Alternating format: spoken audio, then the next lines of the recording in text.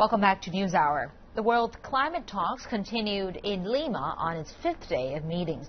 Delegates from more than 190 nations are gathering there to work on a UN climate deal due to be agreed in Paris next year.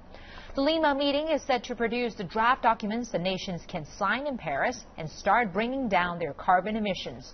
The Green Climate Fund, or GCF, is another issue on the agenda, with the goal of collecting $100 billion by 2020 to help developing countries meet the demands of reducing their emissions and adapting to climate change. More than 20 countries had committed nearly $10 billion by the opening of the conference.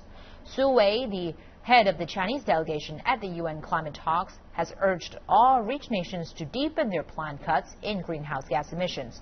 He also added that the donor pledges last month, totaling $9.7 billion to a new UN GCF, were only a small part of needed cash. The objective for the 2020 is the provision of $100 billion per year by 2020.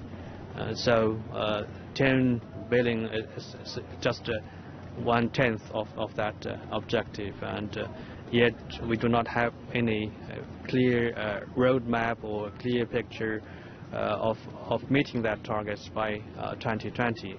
Of course, the 10 billion is not for a year even.